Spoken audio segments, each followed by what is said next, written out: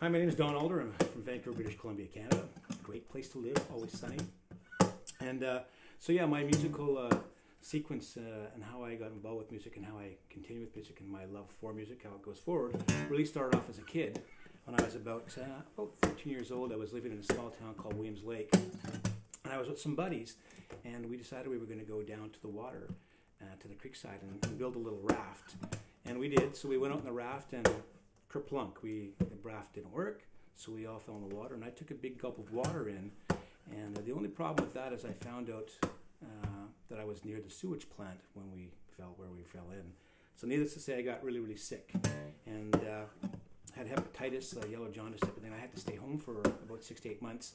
But the good news was my mom said, "Son, can I get you an instrument?" So I said, "Yes, Mom." And she said, "Well, what do you want?" And I said, "Drums." And she said, "Well, but we're in a small apartment. It's not going to happen, son." So I said, like, "Mom, how about an electric guitar?"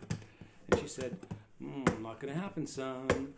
And so like we finally settled on an acoustic. So I got my acoustic, and I sat in the bedroom and I learned. Played it 1 billion times, and then I knew why she didn't get me an electric guitar.